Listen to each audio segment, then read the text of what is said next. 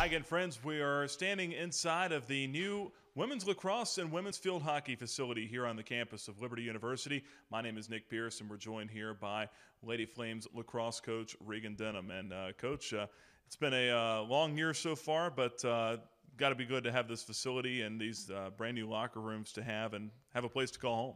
Yeah, we're definitely enjoying the new facility. It's been awesome to be only a third-year program and to have brand new facility, brand new field. It's been great. I know the girls have really been appreciative of everything that we've been given. Yeah, you hear the promises and the plans of this place being constructed, but now that it's finally here and that you're actually able to see it and touch it and be inside of it, what's it like? It's awesome. Like you said, every time you take a job, you're always, promised a lot of things. And coming in and taking this position, Jeff Barber had told me a lot of different things were going to happen. And so far, he's been right on. Everything that he's promised me coming in we've been working towards it. And it's great. Just having a home, too. I think the girls are excited to have a place to hang out and to call ours instead of we were sharing with soccer. We were all different places. So it's great to finally have a home. The season so far, a lot of time has been spent on the road.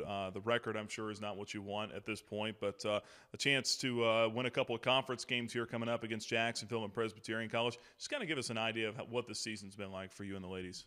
Yeah, I mean, definitely having a mostly away schedule this year has hurt us a little bit.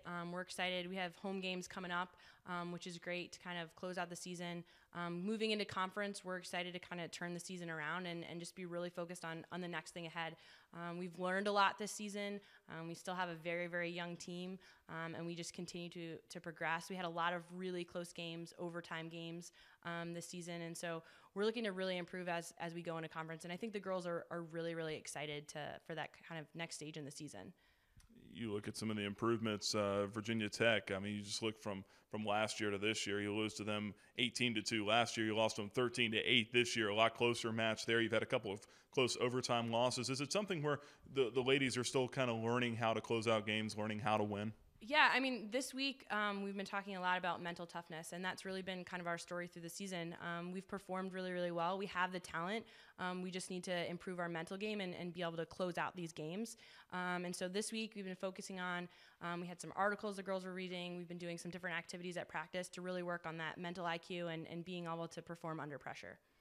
The defense has seemingly been a strong point for the club this year. A lot of Defender of the Week awards. A lot of ladies have really filled into roles there. Just talk about how the defense has improved over the last year. Yeah, well, we had Jersey, Kristen Masulo, coming back in goal, which has been huge for us. She had a big year last year. Again, she's performing really, really well for us this year. She kind of anchors the defense. We have Chloe McIntosh, one of our captains, does an excellent job of just sort of, she's that one who you don't really notice until she's not there. She's, kind of that, the captain who's like running things and telling everybody where to go and everything's set up. But our defense has been very strong. We've been running a backer defense, and we've also been running kind of a settled 8, just staying on the 8-meter defense, and it's been working really, really well for us. Lastly here, again, turn your sights to Jacksonville and Presbyterian College coming up next weekend. What are your thoughts on these next two opponents, and what's the matchup going to be like? We're really excited to get kind of our offense going. In the games that we've done well in this year, it was because our offense was on point and just looking to go to goal and not really worrying about how many goals were scored on us, just we're going to score more than you kind of attitude. And that's what we're looking for against Jacksonville and definitely against Presbyterian. All right, very good. Coach Denham, thanks a lot for the time. Thanks. All right, now we're joined by Lady Flames freshman defender Hillary Bullock here on LibertyFlames.com. And Hillary, thanks for taking a couple of moments for us. Ask you the same thing that I just asked Coach Denham a little while ago. What's it like having this nice, shiny, brand new facility? It's really nice. It's nice to finally have a place that we can call like ours and that like our team can come together and warm up before games and just not have to go all the way to soccer fields and like use their dorms. Now we're standing here in the brand new locker room. Where's your locker at in here? My locker is down there. Down that way? Okay. Yeah. Who's right next to you? Do you guys have? Yeah, one of my best friends, Casey Fogel, is down there, and Kristen Bolin too. She's the goalie. Is that important to be able to choose? Who's in the locker next to you? Just to make sure you got good neighbors. Yeah, it's nice to know the people next to you, but our whole team like really gets along, and we're just a great group of friends, so it's nice. Well, a lot of time to bond this year, as we were talking about with Coach Denham, a lot of time on the road. What are those road trips like in terms of building team chemistry? We've had a lot of long road trips, but they've been tons of fun. Playing music and everything on the bus and just watching movies together and hanging out. The freshmen have been doing like little dances for the upperclassmen, and it's just been a lot of fun.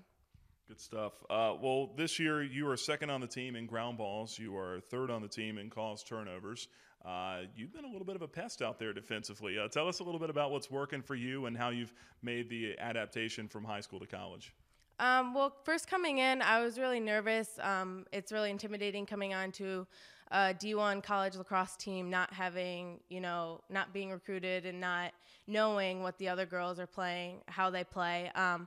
But just as time went on, just playing with these girls, learning how they play, playing with the defenders, like learning to work with them.